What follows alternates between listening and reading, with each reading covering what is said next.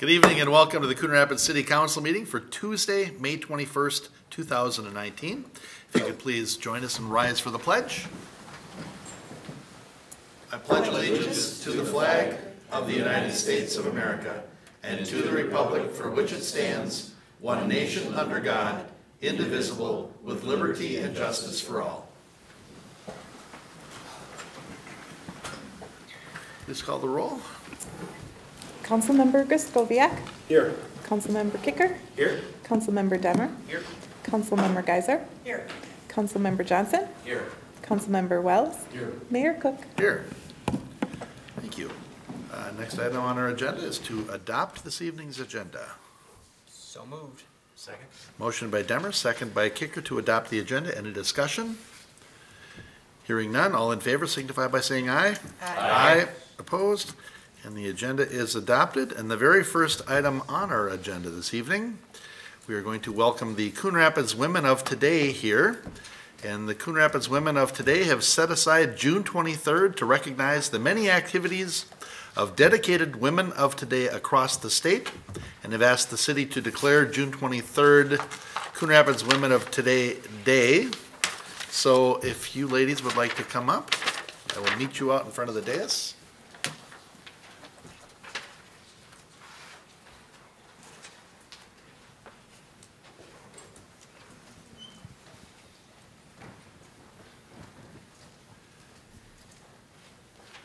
Hello, hello. Oh, we have official shirts and everything. Nice. Well, welcome. Maybe you can introduce yourself, and then I'll read the proclamation here. Thank you. I'm Beth Clifford, and I am our membership vice president. I'm Jenny Orr, and I'm one of the co-presidents. I'm Sherry Boyk, and I'm the state delegate. Very good. Well, whereas the Minnesota Women of Today and the Coon Rapids Women of Today have set aside June 23rd to recognize the many community activities of dedicated women of today across the state, and whereas women of today believe that through us great lessons can be learned, worthy deeds performed, and a hand of fellowship extended to millions of women everywhere, and whereas the Minnesota Women of Today and the Coon Rapids Women of Today are dedicated to actively promoting such public awareness and service programs as the Minnesota Milk Bank for Babies, Wishes and More, Breaking Free, True Friends / Camp Friendship, and the March of Dimes, as well as projects, educational programs, and fundraisers for the Coon Rapids area, such as a yearly Santa Shop, Back to School Drive, and the Coon Rapids Chili Challenge. And whereas the Minnesota Women of Today and the Coon Rapids Women of Today provide personal enrichment and leadership training for members of all ages. And now, therefore, I, Jerry Cook, Mayor of the City of Coon Rapids, on behalf of the Coon Rapids City Council, hereby proclaim June 23rd, 2019 to be Coon Rapids Women of Today Day in the City of Coon Rapids, proclaimed this 21st day of May, 2019. Awesome. Now tell us what you're about. Tell us what's maybe going on, or somebody just give us a little quick synopsis, or you don't have to. I can't make you. So we are about service, growth, and fellowship. So we form friendships and reach out into the community and try and find some needs where we can fill, and then that's about it. And help all these other groups. Yes, as much as we can. And make great chili. From what I remember, last year you won the chili challenge. Are you going to sign that, or do we have to wait for Joan, or what do we think? Okay, all right. And the proclamation will actually be ready to go here. Thank you. Thank you for coming in. Thank you for everything. Is there anything else? Nope, that's it. That's great. Okay, perfect. Thank you.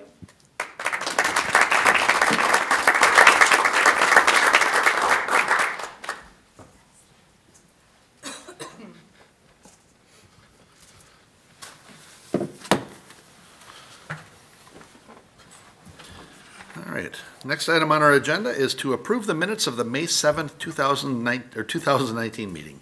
So moved. Second. Motion by Geisler, second by Wells Any discussion or corrections? Hearing none, all in favor signify by saying aye. Aye. Opposed? Abstain. That motion carries. 2 abstentions, Johnson and Demmer. We have 6 items on our consent agenda this evening. The first is to approve the temporary on-sale strong beer and wine liquor license for 4th of July community celebration to the Coon Rapids North Star Lions. And I love how the middle name is, or the middle of it, Stephen A. Wells, on behalf of the Coon Rapids North Star Lions, has applied for a temporary on-sale strong beer and wine liquor license to be used at the 4th of July community celebration to be located at the Coon Rapids Ice Center / Boulevard Plaza, 11,000 Crooked Lake Boulevard on July 2nd, 3rd, and 4th, 2019. The appropriate fees have been paid, the certificate of insurance for liquor liability is on file, and the background investigation has been completed and approved, I might add, by the police department. The temporary on-sale strong beer and wine liquor license will be valid from 8 a.m. to midnight from July 2nd through July 4th, 2019. So with this, we'll be approving the temporary strong beer and wine liquor license for the Coon Rapids North Star Lions for use at the 4th of July community celebration from July 2nd through July 4th, 2019. Next item on the agenda is to approve the waiver of fees for the 4th of July celebration. We will be approving the waiver of the fireworks display, carnival, 5K, 10K run, walk, and parade license fees for the 2019 4th of July celebration. Then we're looking to adopt resolution 19, this is item 5 on our agenda tonight. We're looking to adopt resolution 19-51, accepting donations of funds from the Coon Rapids Mortgage Assistance Foundation, Home Improvement Foundation. And I'm just going to read this because it's really actually quite exciting. The Coon Rapids, at least I think it's exciting. The Coon Rapids Mortgage Assistance Foundation created a new exterior curb appeal grant program at their December 2018 meeting. This program was named the Front Door Grant Program and was meant to serve as a pilot program with an initial budget of $100,000. The Front Door Grant Program was kicked off at the city's annual North Suburban Home Improvement Show in March and was on the front page of the city's newsletter later in the month. Funds were available on a first-come, first-served basis. Over 300 applications were received by the end of April, and all of the initial funds were quickly committed. Staff met with the Coon Rapids Mortgage Assistance Foundation Board on May 2nd to review the activity in the Front Door Grant Program and to request additional funding. The board approved $150,000 to be allocated from their board-operated $82,000 fund. Since these funds are being transferred, the city needs to be, the city must first accept this donation of funds. I guess it's just so key that this program is so successful and there was that many people that applied for it, and that's just amazing.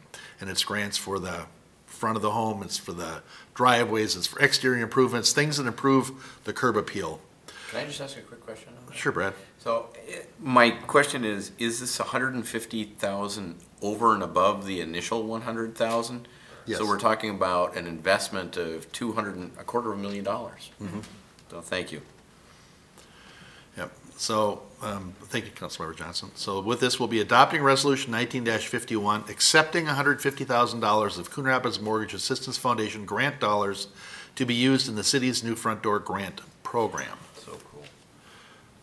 Item 6. We're looking to approve the cooperative agreement for public safety and security for the 2019 3M Open. The 2019 3M Open is coming to the city of Blaine on June 28th through July 7th, and the event and related social events require a significant security presence that is beyond the capability of the City of Blaine Police Department. The attached cooperative agreement outlines the rights and responsibilities of each party. So basically, the scheduling of Coon Rapids officers for security services will only be done in a manner so as to not impact the safety and security of Coon Rapids. There will also be no impact to the city budget, as police expenses will be submitted for reimbursement once the event is over through funds provided by the 3M Open. So we're looking at entering into a cooperative agreement to provide public safety and security related to the 2019 3M Open and related events. Item 7 on this evening's agenda is to adopt Resolution 19-52, setting a hearing for miscellaneous assessments 2019 sub 1, I guess, parentheses 1. Let's see. We are going to be setting, the Board of Adjustment and Appeals is expected to conduct all right, let's just start at the beginning. The City Council must set a public hearing as required by state statutes. At that hearing, the City Council may refer appellants to the Board of Adjustment and Appeals, and the Board of Adjustment and Appeals will then give their recommendation. This is to consider miscellaneous assessments to be certified to the county for collection with the 2020 property taxes. The Board of Adjustment and Appeals is expected to conduct this hearing on July 11th and make a recommendation to the City Council at the August 7th council meeting. Staff will incorporate the process in the required mailing to the property owner. These assessments include services provided to taxpayers, in most cases code enforcement violations. The terms of repayment are determined by the amount being assessed. The proposed assessments are categorized by the number of years to be assessed and the interest rate recommended.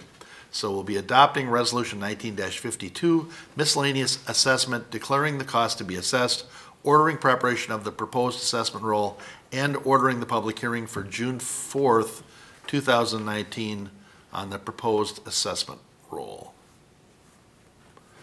Item 8 is to accept a right of entry agreement with E&R Investment LLC.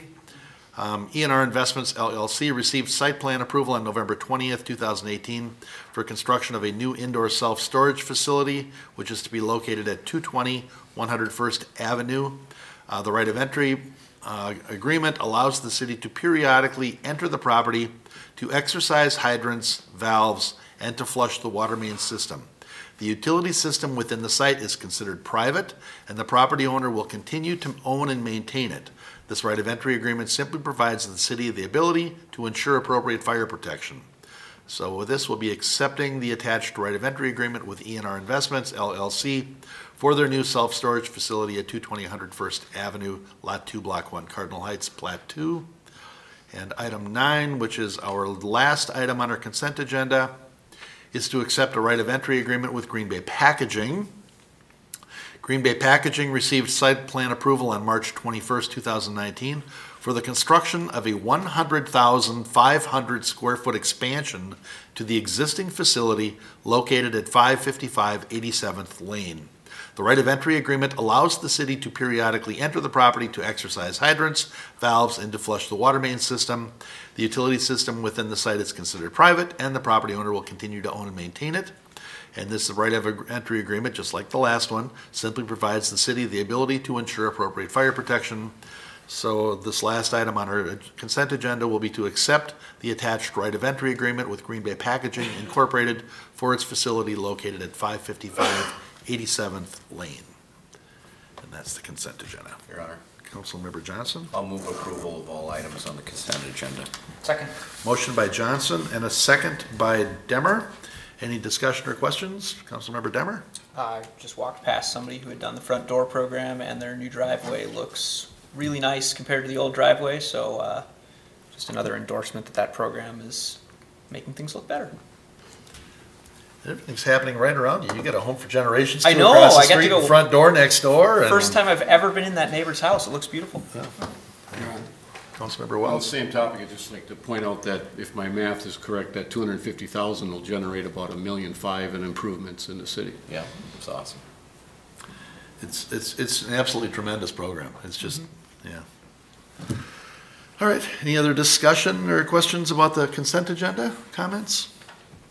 Hearing none, all in favor signify by saying aye. Aye. Aye. Opposed? And that motion carries. And the consent agenda is adopted. Item 10 this evening is to consider an emergency mill and overlay repair on Xavier Street, project 19-18. And this is the one that was brought to my attention by my UPS driver. What are you guys going to do about Xavier Street? And you were already on it. So anything you want to hit on this, or do you want me to read the discussion points? Or Mr. Mayor, members of the council, Mr. it's Hammer? just to do an overlay on the roadway, to save a whole lot of time and money on patching and personnel costs. It's not an assessment situation for the homeowners. We're going to fund it out of our street maintenance program, and we have extra dollars due to a lighter program with seal coat and fog sealing this year. Happy to answer any questions. All right. What's the scope of this project, and do we have like a distance in miles or a half mile, quarter mile? Do we know what it is? I'm just curious because to get this done for $145,000 to get a good road there again, that's a pretty, seems like a pretty good deal compared to the rest of the numbers we're looking at. With this one, Mr. Mayor, it's all the way from Coon Rapids Boulevard to Mississippi. What you have right now is nobody is prepared to do paving work. So, right, you got to get the concrete work done, you got to get the utility work done. So you've got contractors that are sitting waiting so the other work gets finished. So they're in working on other projects throughout the city, but there's nothing ready to be paved yet. So they've got the equipment, they've got the supplies, they got everything they need to do it. They just don't have any work to do. So if we catch them now before the beginning, and that's why we put a short window on this, and it'll be done presumably by the end of next week, right after Memorial Day, that was the price we got to be done at that period of time. So it's a 3-4 day project for them. They get their paycheck, they move on to a different part of the city and continue their work. So suddenly I'd like to do a mill and overlay on a lot of stuff and maybe hold off on 19.2. We missed the window. We missed the window. Oh, okay. Councilmember Kicker? So what is the depth of the pavement? I mean, it must be such that we're able to do a mill and overlay on this then? That's correct. Councilmember Kicker, we did several pavement cores, about a dozen pavement cores up and down the corridor. And we measured the thickness, and it was about 5.5 inches throughout. So 1.5 inches is what we're proposing to do, and that will be adequate for the pavement section that is there. And what is our new standard that we're moving to? Well, typically our local streets we're reconstructing with 3 inches of asphalt total, and that's fine for the neighborhood streets, local streets. Collector streets like Zavis or ex-Zavis are 4 inches minimum. Xeon, Exeon, Zavis, Ex-Zavis. Xavis. Councilmember Kraskowiak. I have a question. I know it's an emergency repair. Mr. Himmer mentioned that there's no assessments for this mill and overlay. Is that typical of all mill and overlays? If we were just going to do a mill and overlay budgeted, there's an assessment process? Councilmember Kraskowiak, yes, we instituted that as an assessment 2-3 years ago. That was added as kind of half the cost of your standard assessment because you're getting about half the life expectancy of it. And since this road was reconstructed in the past 19-20 years, and because we've already gone through the assessment period of time and everything else that's out there, if we wanted to go that route, we'd be starting with public hearings and notices, and we'd be ending up paying the prices that we're paying on some of our other jobs to go through the public bidding process, even if we get bidders on it. Got it. All right, thanks for the clarification. Councilmember Geiser? Well, I certainly am excited. I probably have gotten more calls on the Zavis Street, but it's just been a mess. So I think there'll be a lot of happy residents once this is done. Was that a motion? I will make sure. Are we ready? Okay. I think so. I thought there was did we have to do a public hearing here? No? Nope. Okay. I will make a motion to adopt resolution 19-18 sub 9 awarding a contract to Northwest Asphalt in the amount of $145,073.28 for an emergency improvement by mill and overlay of Xavis Street from Coon Rapids Boulevard to Mississippi Boulevard. Go ahead. Second. Motion by Geisler, second by Kicker. Any discussion? Hearing none. What? I'm sorry. Councilmember I just Kicker? wanted to, when would this start? And how soon? We're going to try to start as soon as possible, not late this week, most likely next week and then the following week. So right after. That's Memorial Day pass. Yep. And hit it that week. Yeah. Weather dependent. Yeah. Yeah. Okay. Soon. All right. Any other discussion? Hearing none, all in favor signify by saying aye. Aye. Opposed? And that motion carries. Under new business, item 11 is to consider introduction of ordinances for code revisions related to multi-unit recycling collection. Mr. Fernelius or Does anybody want a presentation from Ms. Sinclair or anything? Or Mr. Stemwettle? Are we just going for it? Or want me to read this description or what? Well, Mayor, Council, Ms. Sinclair certainly can provide a summary if the council would like. Okay. So this is something, this really isn't a large step off. I mean, this is just kind of cleaning up some stuff, and we've workshopped this. And before we introduce it, I just had a question, if I could just figure out what I did with it. Item 11, come on, let's get back to item 11. So I guess in the introduction, it talks about the recycling quantity standard set at 10 gallons per unit per week. And then later it talks about minimum weekly service capacity of 0.05 cubic yards per dwelling unit. I would guess in the ordinance it just talks about cubic yards, correct? It doesn't talk about gallons? I'm sorry, I thought I had this figured out, but I keep skipping around. All right, well, let's get to my other question then, because I can't even figure out how to get my arms around that. Number D, under 7, it says, for multi-unit residential uses, centralized collection, the city will adopt a policy and requirements, and then A, B, C, and then D is such policy will be kept on file in the office of the director. What does that mean? Who's the director, and do they have a file for everybody in their drawer? Or I don't understand that. Your Honor. Mr. Brody? I can explain. We do define director within the Chapter 8, the waste collection ordinance, and it's the Public Works Director, Mr. Himmer. And so it references that, and that's why it uses the same term, because he's defined as the director under that. And so he being the overseeing Colleen in her department, obviously she'd have a copy of it. It would be made available, probably be on our website. Okay. So the city will adopt a policy, and so it's the city's policy that he'll have in his drawer. Okay, all right, never mind. I'm okay. Does anybody have any questions on this, or just my confusing things? Sorry. No, but I'm going to start referring to Mr. Himmer as either the director or overseer. Mr. Mayor. Councilmember Geiser. I think, it's just cleaning up language, making things in alignment in a couple of different places, and starting to have a standard for recycling at multi-unit, which I think is a good thing. It's, we're not overly aggressive with it. People are pretty close to all doing that already, but it's just showing that that's an important thing that the city cares about, and that we should be doing at all of our locations. So It's it's nice to have this cleaned up. It's nice to have some guidelines, but this is still. I find myself looking in recycling bins, in recycling dumpsters, or whatever they are. We do a terrible job of recycling. Recycling is tied up in plastic bags, and there's things in there you're going, you can't recycle. So it's like this container thing. It's probably good. It's good to have guidelines, but it's still the education is really the key. And somehow, and this includes educating. So hopefully that ramps up and works. Councilmember Demmer?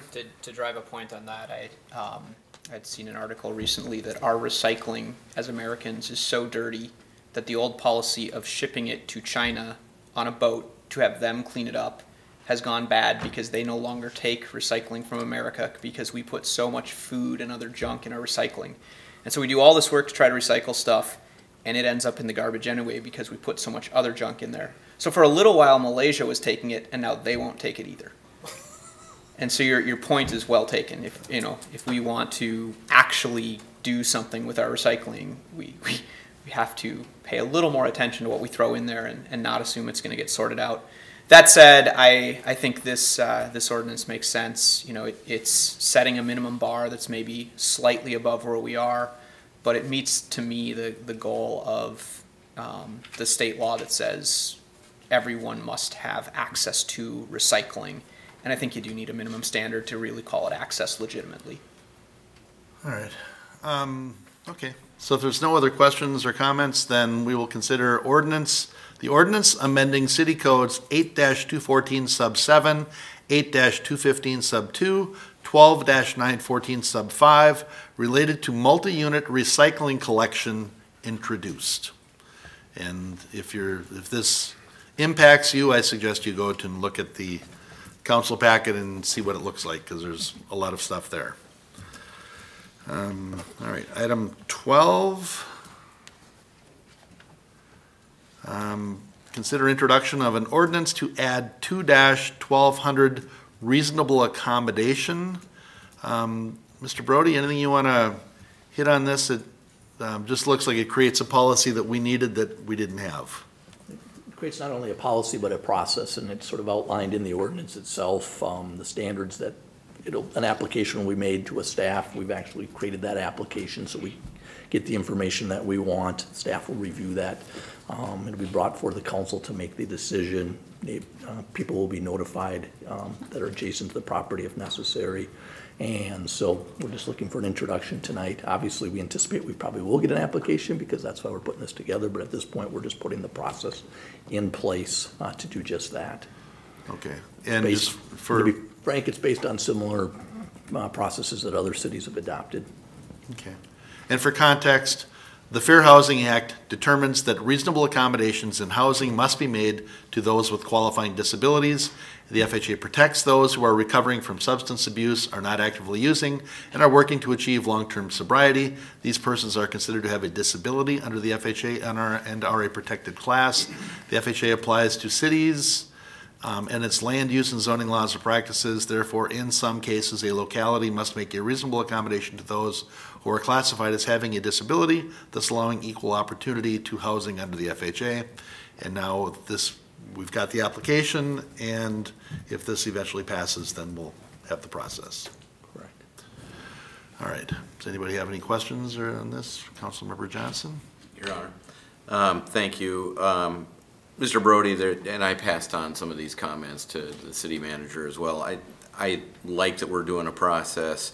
I appreciate that the list that is there of considerations or the factors under which we're going to evaluate this is a non-exhaustive list. The very last one in paragraph 3G says any other factor that may have a bearing on the request, which is kind of general in nature. It might be nice to include that the request shall be evaluated under the following, non-exclusive factors or whatever, just to make it even a little bit more clear. But I did want to have you consider whether we should put in here something along the lines of whether the request creates any articulable public safety concern or risk to public safety.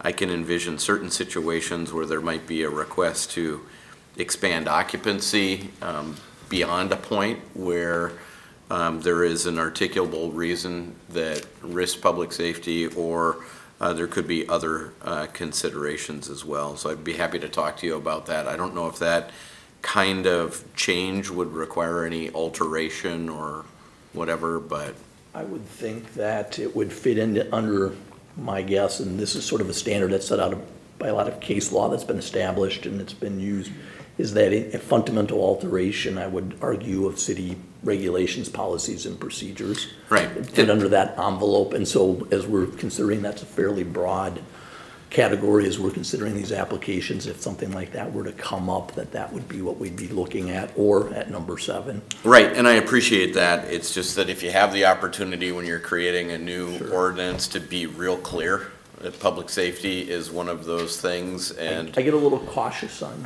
public safety in this realm, in this area, of terms of, it has to be a direct threat, and you can't use, rely on sort of, hey, the neighbors don't like it or they're concerned, That's why I refer in to a it general as sense. So I like, in some ways I like the generality of this because it does perhaps allow some flexibility, but I certainly appreciate your comments. And like I said, I don't think it would require a fundamental change. If something brings something forward next time, that would require us to reintroduce it. Okay, and I think that you still preserve those other arguments as well. And that's why I used the phrase articulable risk to public safety. It's not just that there's some general concern for public safety, it's that there's a real articulable risk that can be made. But I appreciate it, and I'm in support of the ordinance ultimately being drafted and enacted. And I wrote down the word articulable. That's a great word. If you can say it. Yeah. Well, that was my first shot at it. I'll practice. I had to rehearse before I came in here. Mayor? Councilmember Griscoviac? Will we see a request application form before this? I certainly can attach that to the next agenda. Okay, yeah, that'd be great. Thank you. Excellent. All right, well, with no further discussion, then we will consider ordinance to add Chapter 2-1200 reasonable accommodation. Let's see, well, I better just go from here. We will consider adding the ordinance to add Chapter 2-1200 reasonable accommodation, which provides a process for requesting a reasonable accommodation under the Fair Housing Act. We will consider that introduced. And our last item under new business is to consider Resolution 19-2 Sub 9, awarding a contract for MSA Street Reconstruction Project 19-2, and this is for Wedgewood Drive from Main Street to Round Lake Boulevard, Olive Street from Main Street to 121st Avenue, and Foley Boulevard from 124th Lane to 115th Avenue. Open house meetings were held last November and January. And the next open house will be the neighborhood meeting to introduce the city and contractor project staff. But I suppose we should probably pay for this first, right? Anything we need to cover on this other than the bids came in really high? We only had one bid on this project from Park Construction, $6,309,719.80, which was about 20% higher than what we were anticipating. But as it was explained, it's a product of a tight labor market and escalating costs of materials, and if we wait, we'll probably be looking at a higher amount. So I'll stop talking. Does anybody have anything to want to add or ask or move? Your Honor. Councilmember Demmer? Yeah, we actually had a half-hour meeting right before this meeting where this was what we talked about, and that kind of is the punchline. There's no reason to believe that we're suddenly going to get a great discount if we wait, and there are reasons to believe we would get a reverse discount if we wait. So as it's a bit of a tough one to swallow, but everyone drives on these roads, and you can tell because they're in pretty rough shape. So I would move to adopt Resolution 19-2 Sub 9, awarding a contract to Park Construction Company in the amount of $6,309,719.80 for Project 19-2. Second. Motion by Demmer, second by Kicker. Discussion? Your Honor. Councilmember Johnson? I know, and we all know, Park Construction will build a good set of roads in this project, although because they were the only one and because they're getting this for a significant amount of money, let's make sure that it's a really good road. Foley is just such an important artery for the city. It borders both Mr. Kicker's area and my area in the city, and this is our part of Foley. The previous parts of Foley that have been improved have been the county's parts of the road. This is our part, and I would like to see this be a really nice road that'll stay nice for a long time. So even though it's higher than what we had anticipated, given the market, I'm fully in support of moving forward with the project. All right.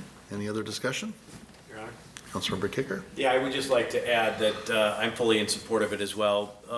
Not only is it, cost-wise, no guarantee that it's going to be any less if we wait, but if we wait, we're going to have to suffer with these roads. I drive Olive Street into the City Hall every time I come here, and that road is terrible. And you've got Sand Creek Elementary School, that's right there. So it's important that we do this. There's other improvements that are going to be made on Foley that are really important as well, like the crosswalk. There's been lots of concerns about that, speed on there, so they're doing some things to help that as well. So, Mr. Hanson.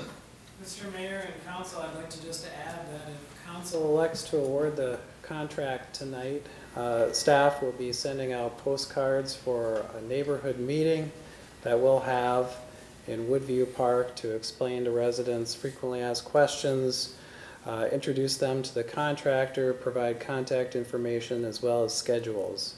Everyone that lives on the project and is affected by it will get schedules and frequently asked questions, contact information in the mail within the next week and a half or so.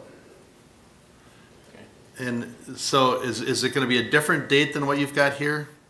Because you've got May 29th here. Yeah, May 29th, and I think we could probably make that work. We'll have to get postcards in the mail tomorrow. Okay. So if you are impacted by these roads, you are going to get a postcard, but get it in your calendar that there will be the neighborhood meeting May 29th in Woodview Park, which is the one over off Northdale and Olive Street there behind the church. That's correct. Okay, we have a motion and a second. I suppose we should probably vote on this. Any other discussion? Hearing none, all in favor signify by saying aye. Aye. Opposed? And that motion carries. And we are at open mic. Is anybody here to address council for open mic this evening? Anybody here for open mic? All right. We have one open mic response from a previous open mic, and Mr. Bernard Schatz spoke at the open mic portion of the May 7th meeting, and he requested the City Council reverse an increase in his quarterly utility bill that was related to the city's senior discount program. He had been receiving the $16 quarterly discount on his utility bill. However, after a verification process, it was determined by city staff that he didn't qualify for this discount as he didn't meet the age requirement. By way of background, the senior discount program was established by the city ordinance in 1995 and was intended to provide a 50% discount to seniors on their sanitary sewer charge.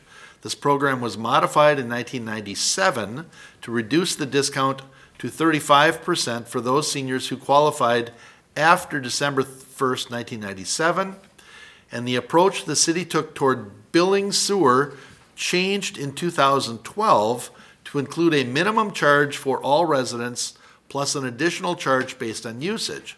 The senior discount program was eliminated except for those who were grandfathered into the program, which was those born in 1935 or before. For those who remained eligible, a discount was applied to the water portion of their bill because the city's billing software didn't allow for a discount to be applied under the new sewer rate structure. Subsequent to those changes, the city has attempted to verify eligibility for the senior discount every 2 years. The verification process was conducted toward the end of 2018 and involved sending letters to over 372 accounts that were still noted as receiving the discount. As a part of this process, those who applied for the discount were asked to submit an application and to provide proof of their age in order to determine eligibility. As a result, there are currently 177 accounts that continue to receive the $16 discount. So my question from this actually is, so the change was made in 2012, but then in 2018, we went from 372 down to 177. How had we previously verified them to be old enough and then all of a sudden have half of them fall off with no policy changes in those 6 years? Yeah, Mr. Stemwedel? Yeah, Mayor Council, there were a couple of things that happened. In previous attempts to verify eligibility, apparently all that was done was a letter was sent and there was a form that the resident just signed off on and returned it to City Hall. The difference this time in 2018 was there's added requirement of verification of age, driver's license, ID, something that verified age.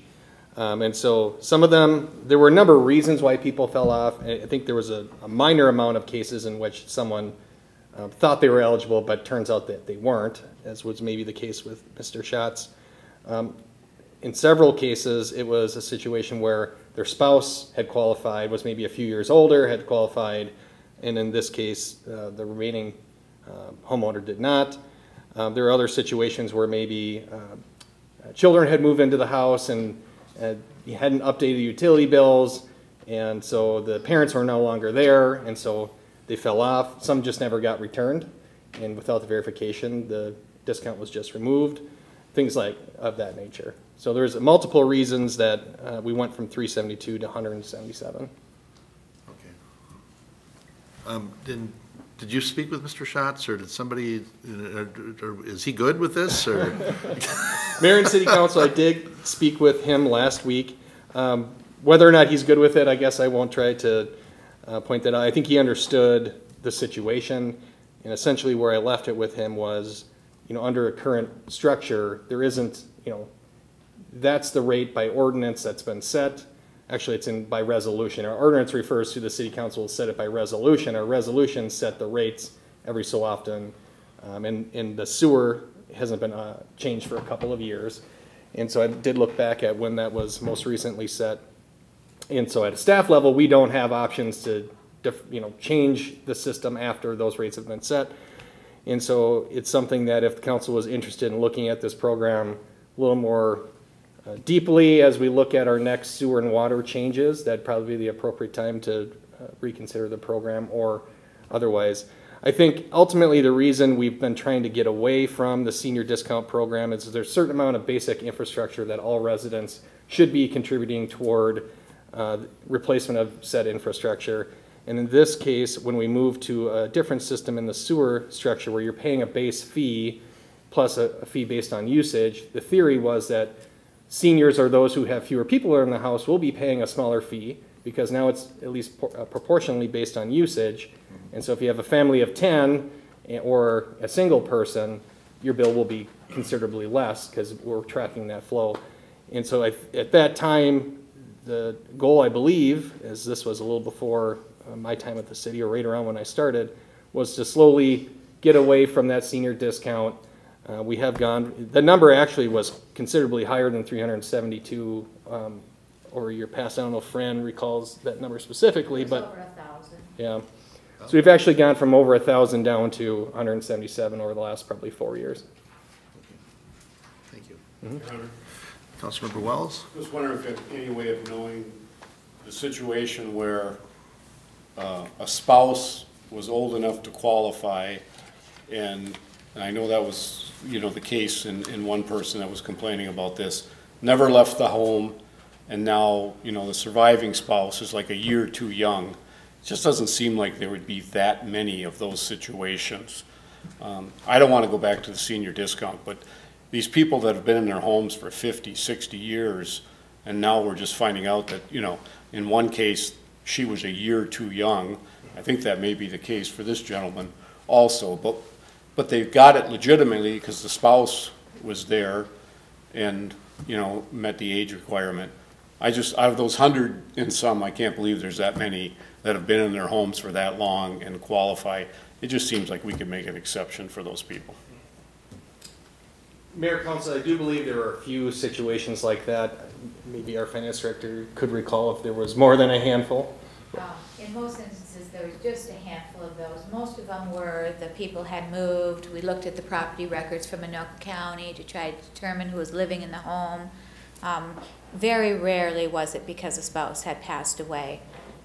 So I could check on the numbers, but I'm sure it's under a dozen for sure. There weren't very many in that case. Your Honor. Councilmember Johnson. No, I actually agree significantly with Councilmember Wells. I mean, it seems to be fundamentally unfair to, in essence, dequalify or to penalize somebody just because their spouse passed away. And if it is that small an impact, indeed, I'd like staff to look at whether there can be some appropriate kind of procedure for how to deal with that, or some kind of, and if it requires council action, it requires council action, but to deal with those small and unique circumstances. But I'm fully in support of, if there's new ownership in the house, you know, there should. Councilmember Johnson, a lot of instances were that people just didn't respond to the letter. Sure. So I really wouldn't have any idea of those that didn't respond. Only those that would have come in with their ID that got denied we would know. Right. In most instances, if they didn't feel they qualified or they didn't notice it, or I'm not going to say care, but they just didn't answer the letter and so they were removed. So I'm Okay. not really sure there's a good process to do that, but we can certainly explore it. Sure. I wasn't thinking, I concur, I wasn't thinking you would go out and seek all of the ones that didn't respond. Thank you. But I think that there are a few of those isolated ones that Yeah. it just doesn't seem fair. You know, but Councilmember Demmer? And you mentioned that, you know, if it seemed like something we'd be interested in talking more about, maybe it goes to a work session.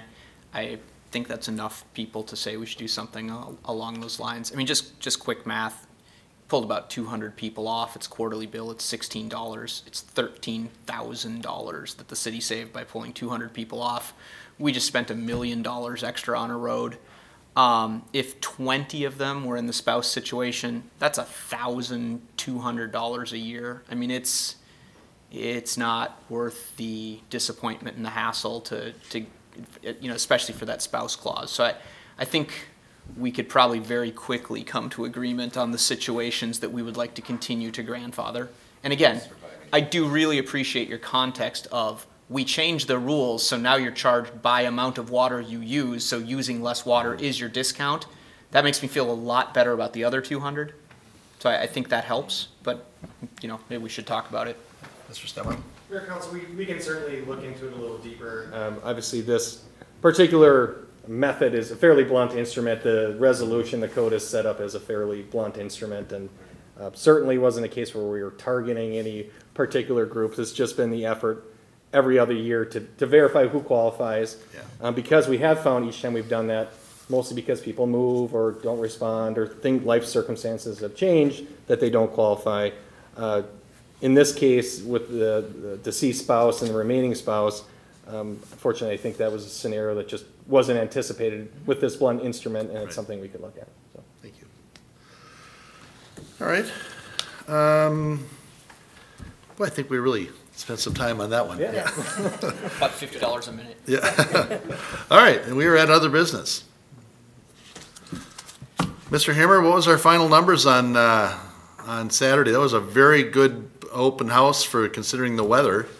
The Public Works. Quite surprising, Mr. Mayor. We had about 210, 215, somewhere in that ballpark. So a little down from last year. But they all came early. Tried to beat the rain before it came, but yeah, I think last year we were at 360, 370. So we were down a little bit. Weather didn't cooperate, but still a good event nonetheless. Okay, excellent. Yeah, it was nice to see the police had the training room open, and that was well attended. It was interesting to see Interna without his partner, though. You know, I think there was some disappointment there. It's like, where's the dog?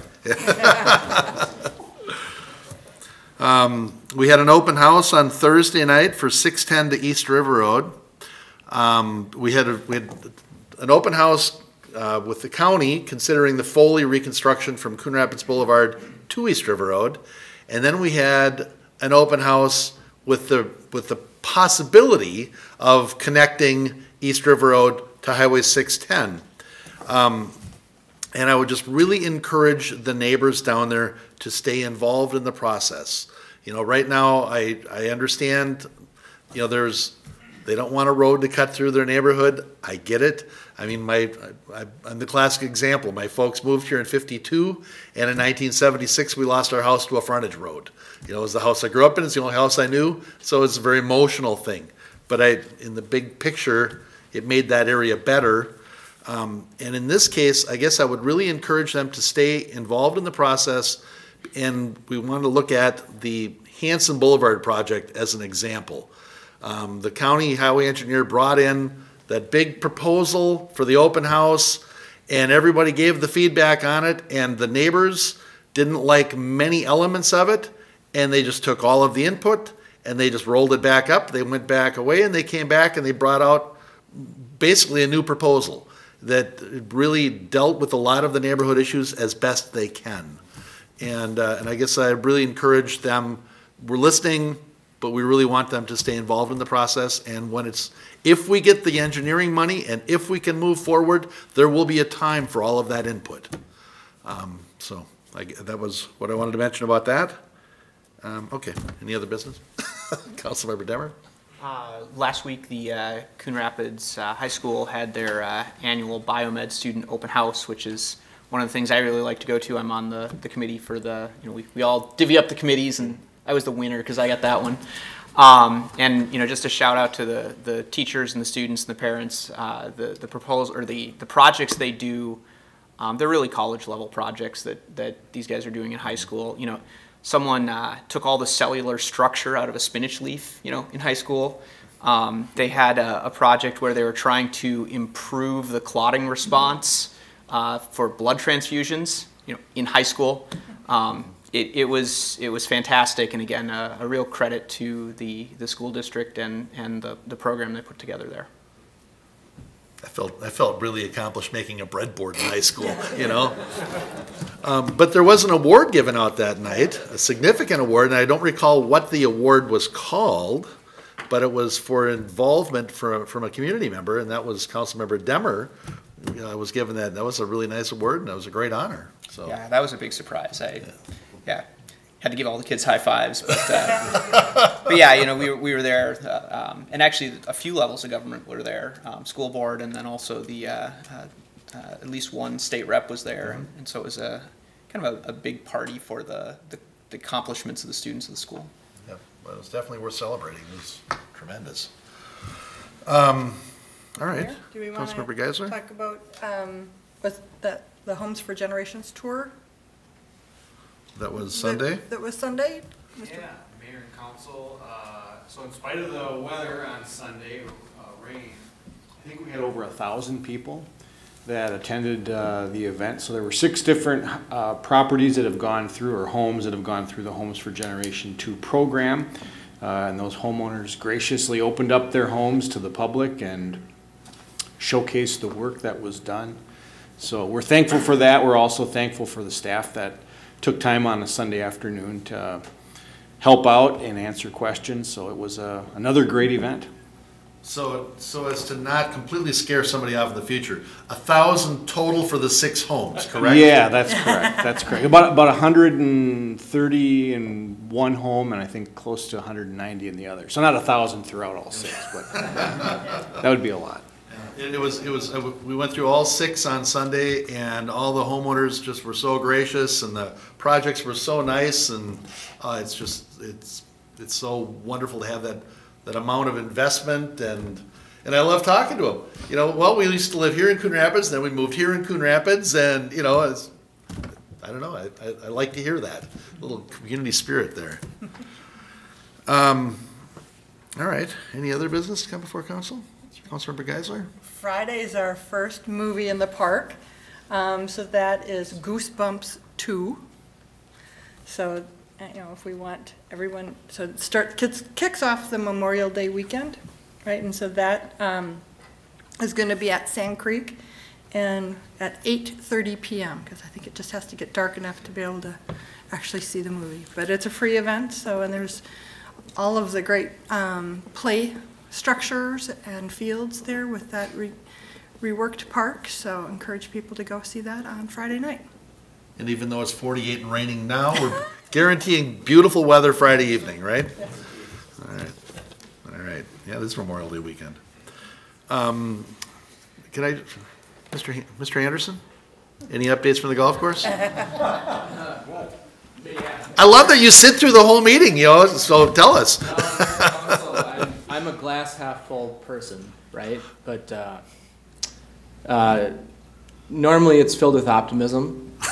I would say that rain has infiltrated that cup significantly. So I don't know if you can do an ordinance, outline rain between 6 a.m. and 9 p.m. If you can, please. It'd be nice if it would stop in the middle of the day. But I guess that's the only complaint I would have, because there's a lot of exciting things happening at Bunker Hills too. So thank you for the opportunity. Our junior program is right around the corner in June. We always look forward to that. Junior lessons and leagues. If folks are interested in that, there is still some availability. They can go onto bunkerhillsgolf.com and online store and register for that. And then the last bunker renovation, the final phase has been completed. We dodged the weather pretty good with that one, and it's gorgeous. It was a great project, and those bunkers will, this may make people happy or sad, those bunkers will be in play within the next 2 weeks. So. Excellent. As not being a golfer, I wouldn't see the bunkers, except you just did the bunkers near the clubhouse, Right. and they look awesome. They look just wonderful. Yeah. Nice. All right. Any other business? Come before council? Councilmember Griscoviac, you got your finger up there. No, I thought Matt had something. I thought the city administrator had something. Just gonna mention moving the park, but you get that. Oh, You're gotcha. just going, can we get out of here? All right. Any other business? Move to adjourn. Second. Motion by Geisler, second by Demmer to adjourn. All in favor signify by saying aye. Aye. Aye. We're adjourned.